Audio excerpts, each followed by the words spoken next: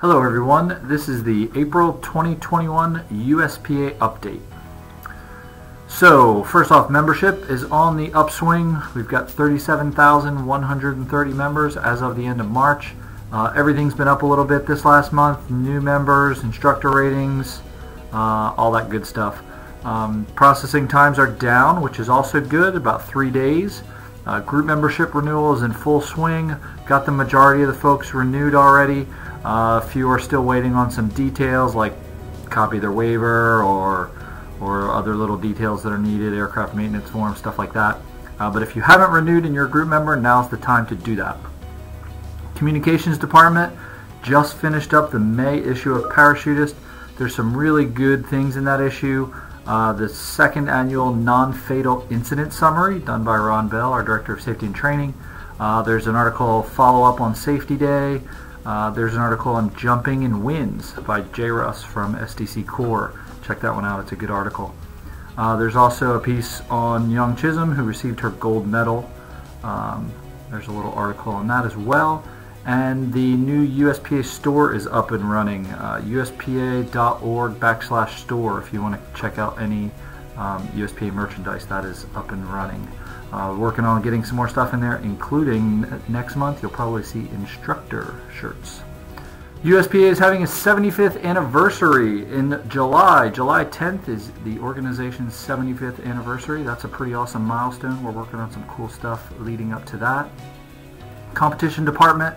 The March 2021 issue of the Skydiver Competition Manual is available online. If you want to go there to our website and download it, you can check that out.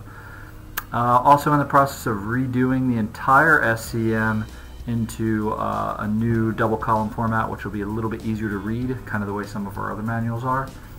The 2021 USPA Nationals planning is underway. Staff has been meeting regularly with the folks at Skydive Arizona, work on promotional stuff for that, so got some good things coming for that one.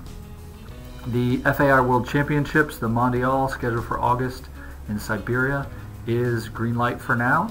We're still waiting to hear back from WADA or the FAI if that's going to stop it for any reason, but as of right now, the team management is reaching out to the different members of the team to just double check everybody's intention to go.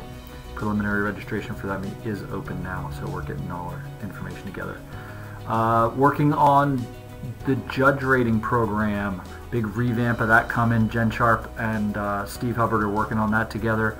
They've gotten together with some subject matter experts and addressing what is not working well in the judge program to really redevelop that into the future, so that's good stuff. Changes to the sim manual are now up online. Changes to the competition manual we mentioned are online. Updated governance manual also went up online. There are now online proficiency cards, which is the last piece of the puzzle that allow instructor rater candidates to earn their ratings completely online. So check on that if you want to see that. We've summarized the member survey data, which is now available in the demographics section of the USPA.org website. That's pretty cool. Thank you to everyone who filled that out.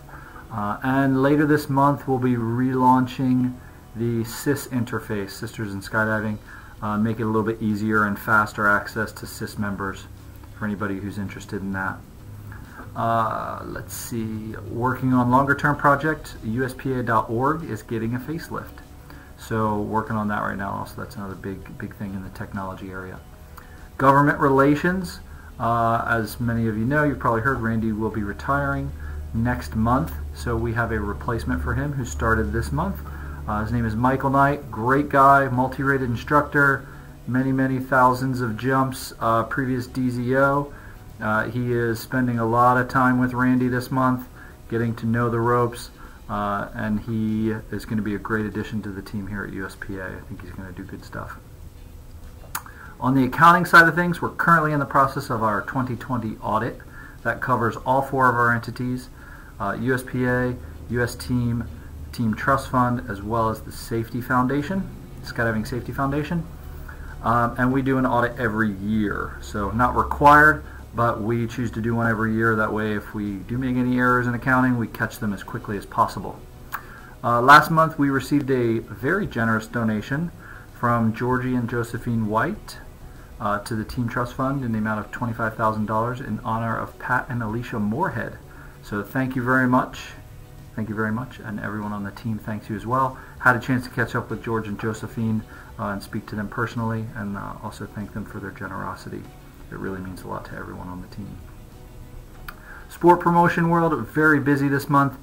Did a safety day video with Dan BC. There was a USPA Live with Chuck Akers and Jeannie Bartholomew. USPA Live with Aska Rigger with Shauna Finley. We did an Instagram contest. We had almost 150 submissions into that. We put together the survey information, which we've got online, and we're going to put that out via email as well. And we're also currently working on a skydiving safety press release that we'll put out hopefully later this month that goes over safety stats for 2020. And I think that's about what I have. It's been a really busy month here at USPA headquarters, so if you got any questions, shoot us a line, drop us an email. Love to hear from you, uspa@uspa.org, or you can email directly at berchtold@uspa.org. Have a great day. It's warming up in most areas of the U.S., so I think it's going to be a great season. Talk to you guys soon. See ya.